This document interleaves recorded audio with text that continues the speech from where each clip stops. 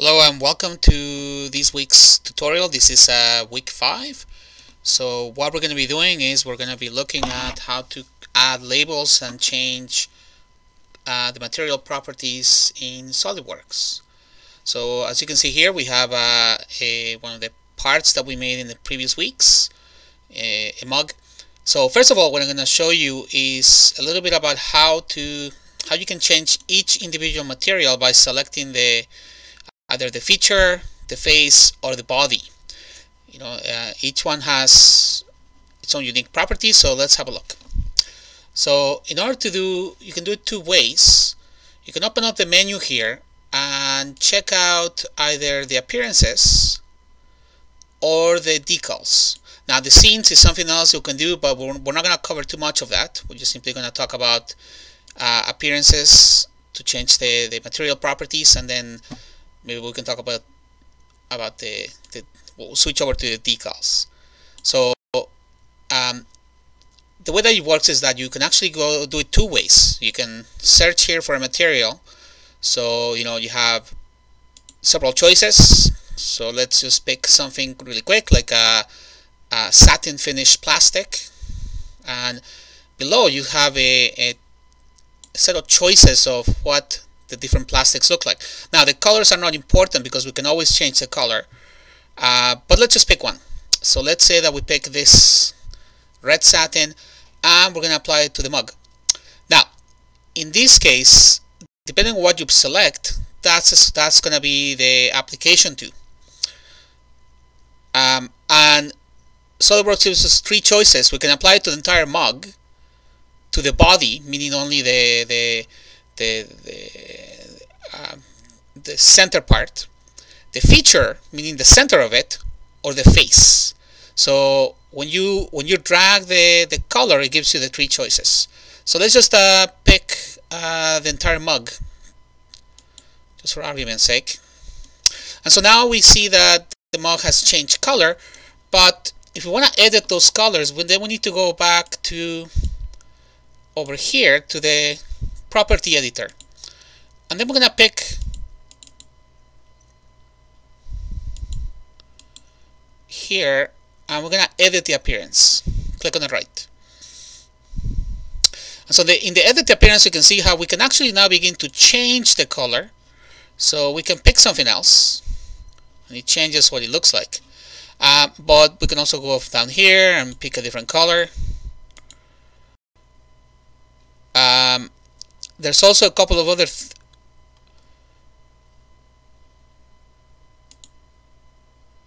features here. You can actually select by from the color picker, or you can choose from the RGB scale. Now in the advanced tab, we have a few more other options. For example, not just the color, but also the finish, the surface finish. This has to do things like the bump mapping, and so we can change the type of mapping we have. So we can use brushed material. We can have something else like a dimpled, and then the settings get changed depending on what you want. Now it's pretty obvious that what's happening here is that if the mug doesn't change, or it doesn't seem to change on the surface, because the mapping is being applied to the material, but you can only see it if you render it. So when you're working in this state, you don't see anything. It just simply, all you see is an orange mug. So in order to actually see what's going on, we need to go into the photo view option. Now if you don't see it in the menu here, we need to actually turn it on. Let's look for photo view.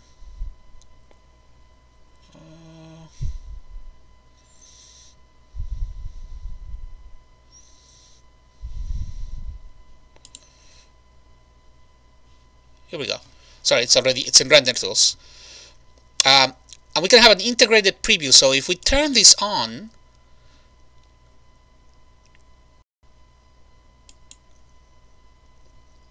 it's asking me to change to perspective view.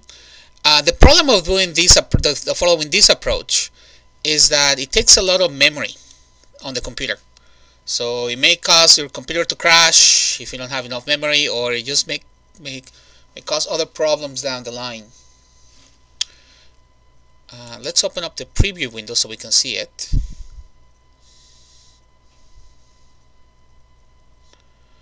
Now this takes a little while to load, so bear with me. So that's a preview window, and it's rendering this in kind of in almost real time. So it's doing passes as it goes along, but the problem is that it takes a lot of memory. So here's where things get really begin to slow down. So having this is the integrated preview at play, and there it is. There's our rendering, and we can start to see how every pass as it goes along, it begins to edit the cup, and that's what we get. That's what it looks like.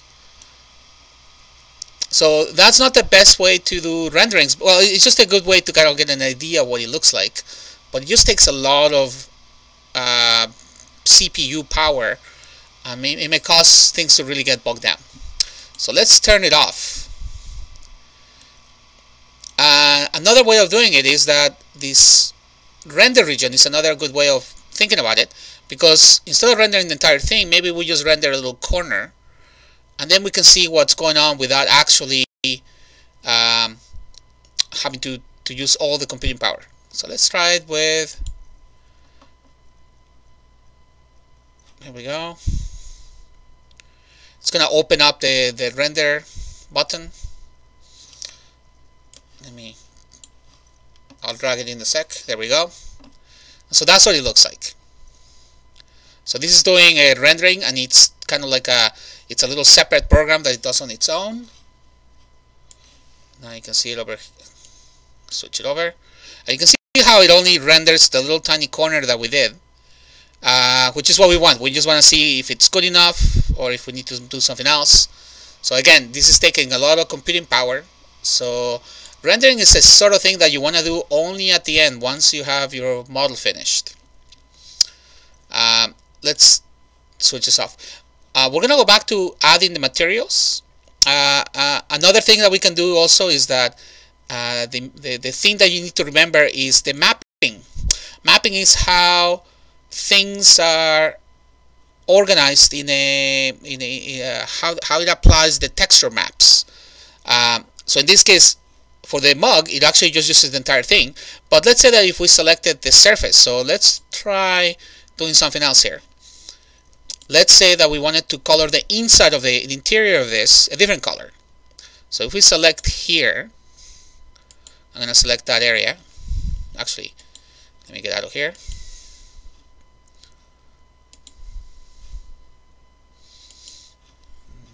Do it like that. So I select this, and then I go into the material properties, and I'm gonna apply the material to the face.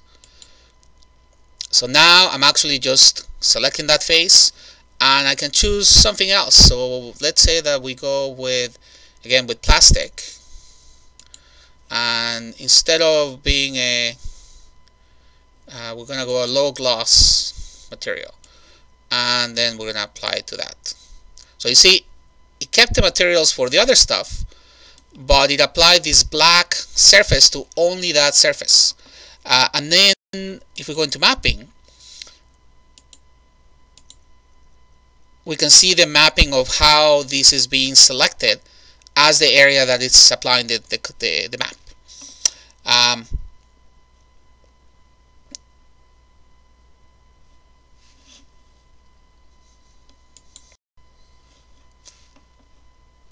Another thing you can look at too is this tab called illumination. Now I don't tend to play a lot with this. This just changes the illumination of the object depending on what kind of lights you have. But for this exercise, you don't need to worry too much about the lighting. This is more of a scene, and again, it only shows more if you render the object. So it's hard to see unless you have the integrated preview on. You won't see many changes, but we'll worry about the lighting in a second. Let me just let's just continue with adding materials to this.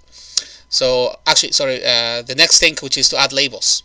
So if you want to add a label, we go back to the library, And here we can actually do it two ways. You can actually find it here when you say edit decal. You can click here and the decal menu appears, which is essentially this one.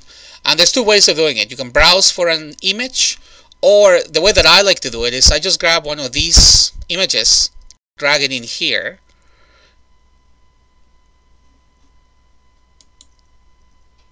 there we go. So that way it just maps it and I can kind of see how it's looking.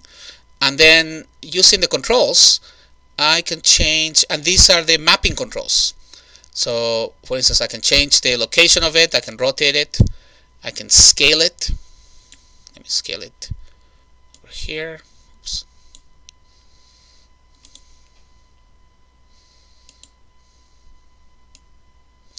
So you can scale it.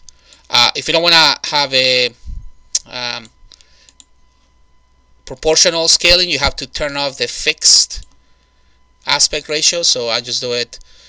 I just have to make sure that I select this precisely. I can also do it from down here.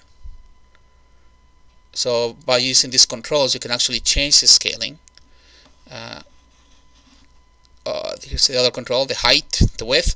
It's a little hard. You can also use the handlebars, but you have to make sure that your mouse is on top of them. Otherwise, you won't be able to do it. Like I keep grabbing the rotate control, which I don't want. But if I get close enough, I can grab what I do want. Now you notice that the mug is sort of there's a little bit of an image left over here, and that has to do again with the mapping.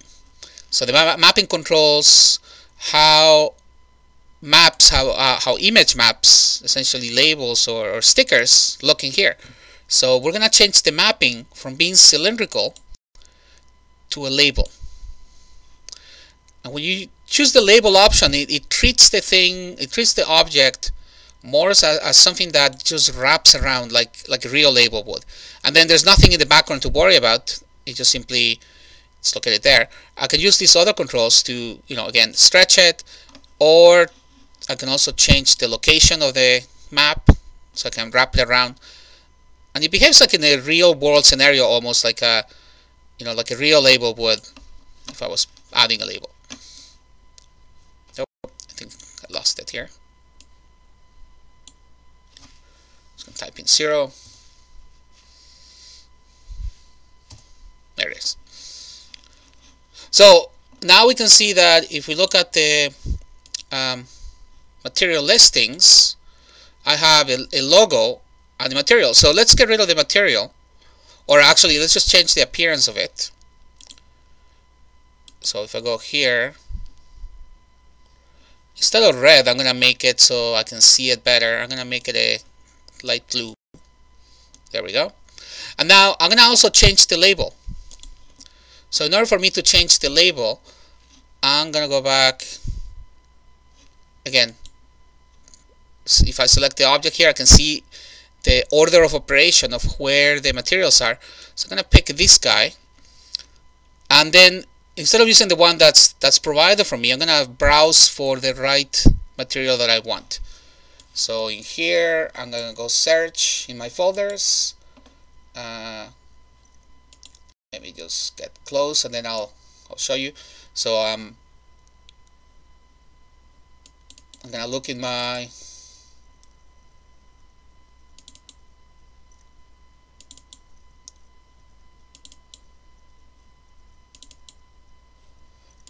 so here I have folders full of labels, and I can pick the label that I want. So let's pick this guy, the JPEG.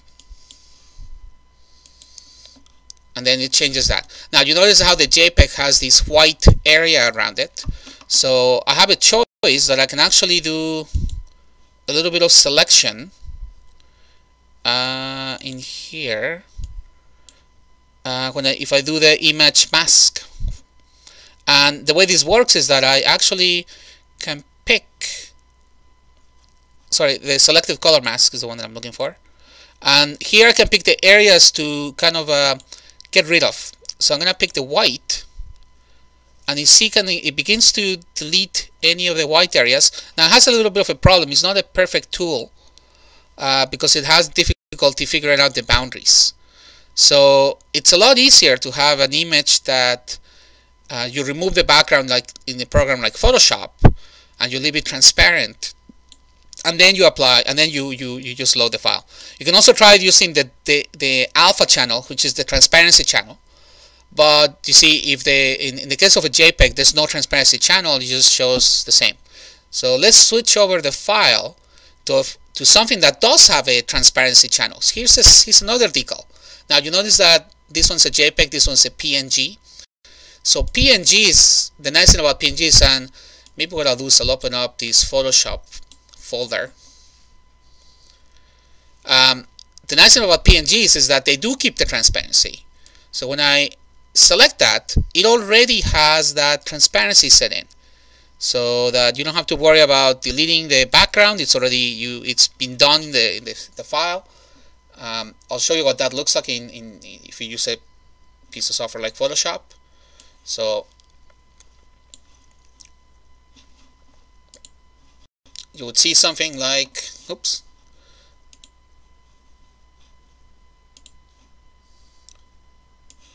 You see something like this. So in the layers, you can see how this one has the transparent background.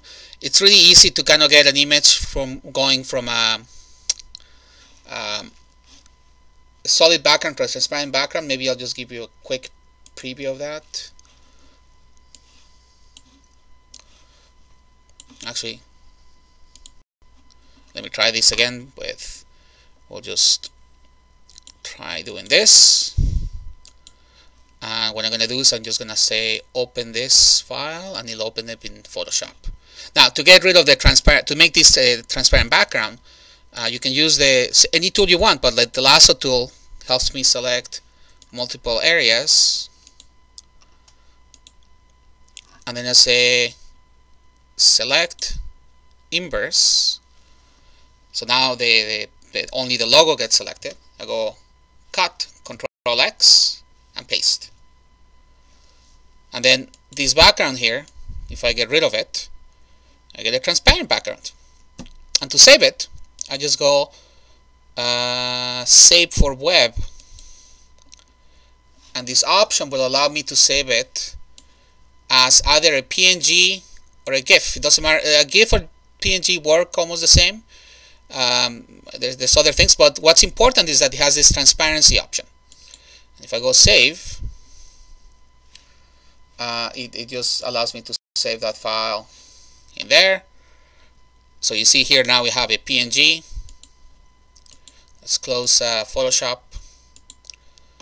So now if I try to add the image as a PNG, there, it uses that color mask.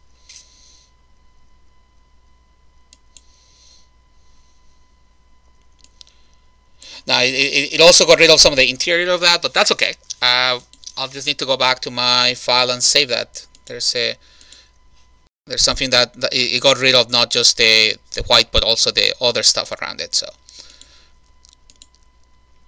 again, it's a lot easier to fix this in Photoshop than to try to do it in SolidWorks. SolidWorks doesn't have really the tools that you want.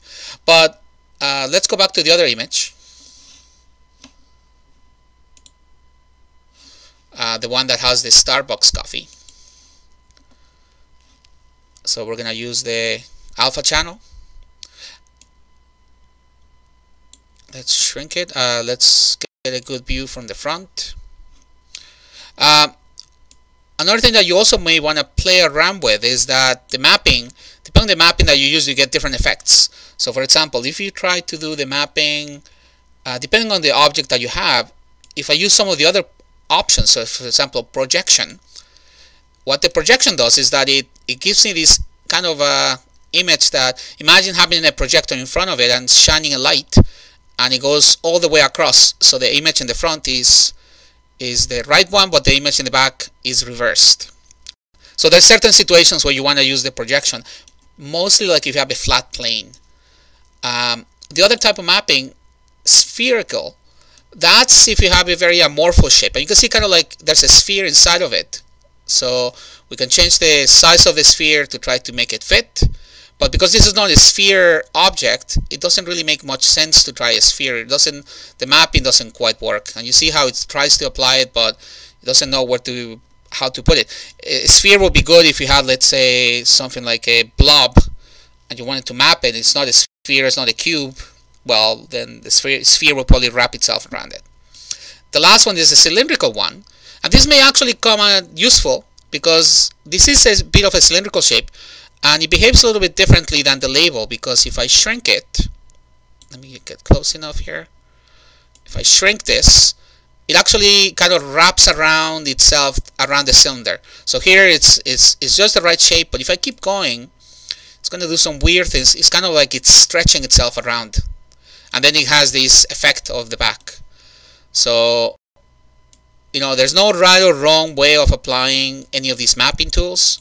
Just pick the one that seems to work, and then you should get the effect that you want. Here you get this weird effect in the back, and that has to do with the way that the mapping cylinder works. So maybe the label is probably the easiest and the best tool if you just want to apply literally labels to the object. Okay.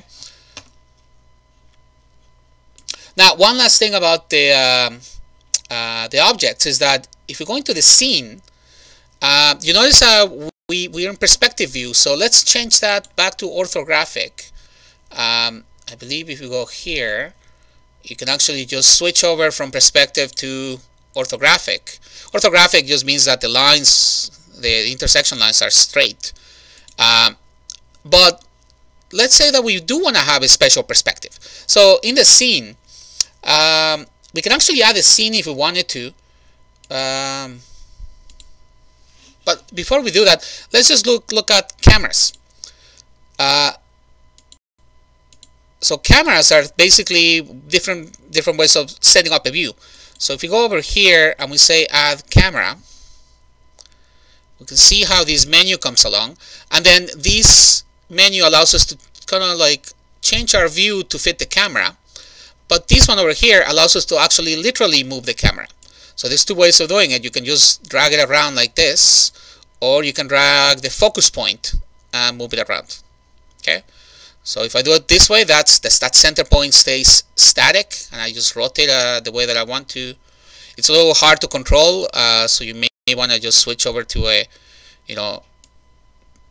to one flat view and then just do it one at a time. Here we can use the mouse controls to zoom in and out, and it gives us a very controlled view of our mug. Now, what's really neat about the camera is that we can change the lens that we use, and we change the perspective. So for example, if we use a 24mm lens, that's a fisheye lens, so all the lines converge really sharply. But if we use a telephoto lens, then everything is really close up, and the lines, the perspective lines are very straight. They're almost parallel. So that's a big difference of how, perspective is not a thing about getting closer or further away from an object. It's more of a tool to change the perspective of an object. So this might help you when you're trying to create a scene to match the perspective of the scene, or to just change the way that this looks when you render it. Okay. The other thing you can play around with too is the lights. So we can actually add, we can edit the directional light. Let's see what happens. So there's the light. And we can change how it looks, and we change you see how it changes the illumination of the part. So we can play around with those things.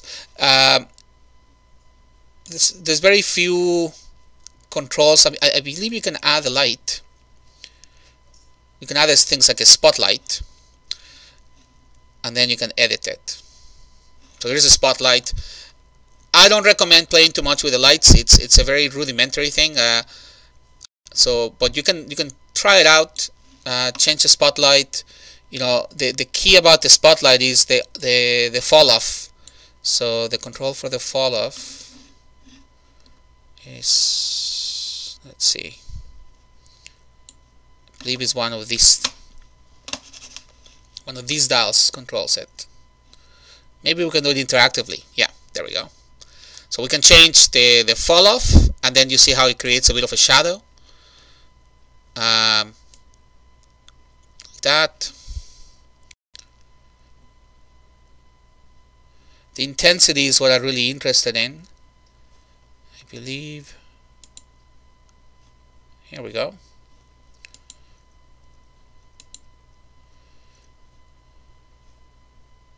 Yeah, none of these control intensity, so let's try maybe over here. Can show all the lights, or we can hide all the lights. Yeah, so that's what I mean. Like, there's not much you can do in terms of the lighting. I think maybe let's try here.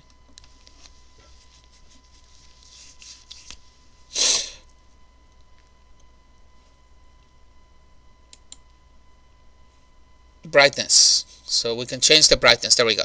That's intensity. And the specularity has to do with how sharp the light is.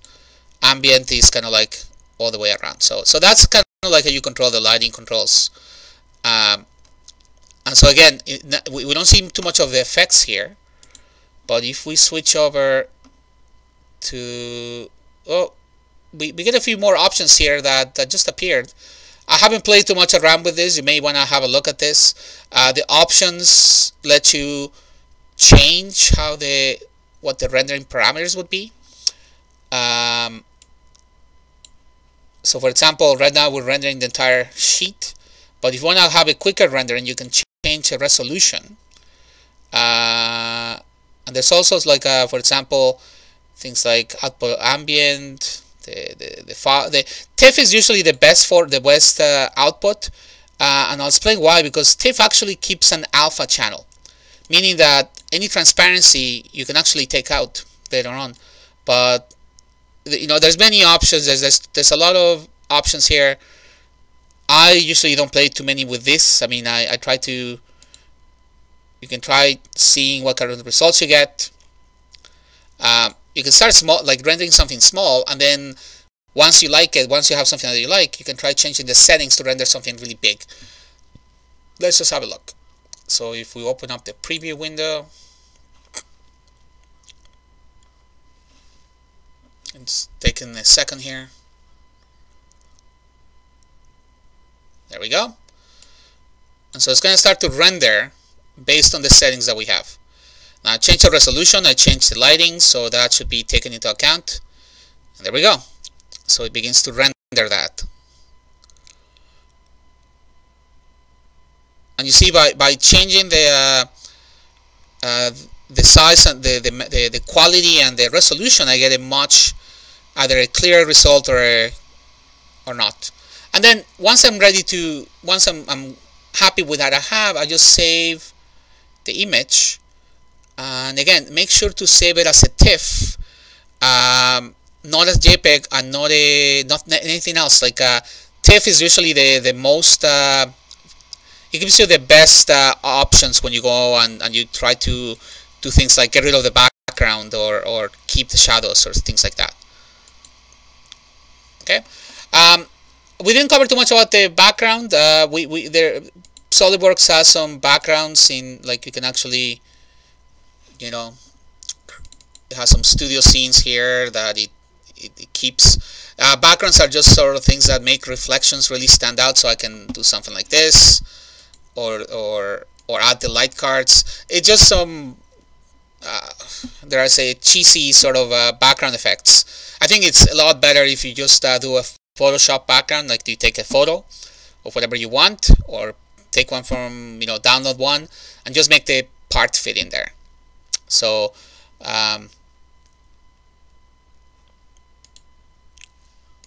if we do the rendering again, we can see how that would look.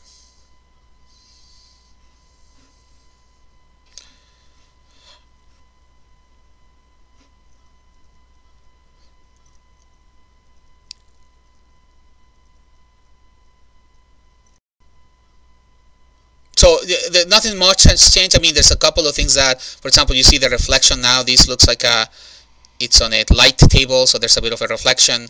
The background is still sort of like this shady, kind of misty blue. So, you know, it's just let's seeing if we find something else. Here's one interesting one. So let's try this. This is our like built-in backgrounds. Try this. Here's a streetscape.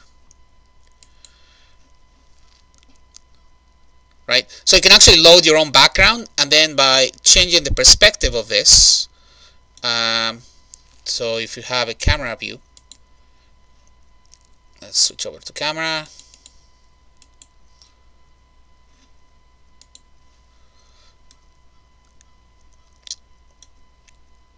Depending on how we make it, we can make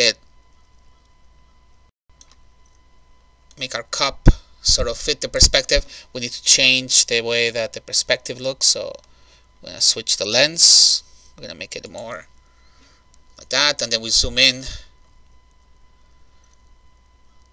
and that, believe it or not, that seems to be the right perspective almost.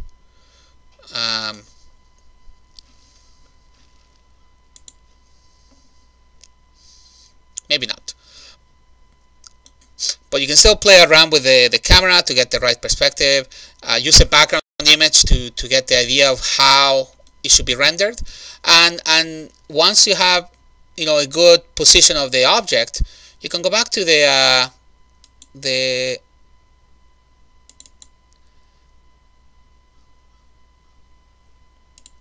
here and just say don't keep the background.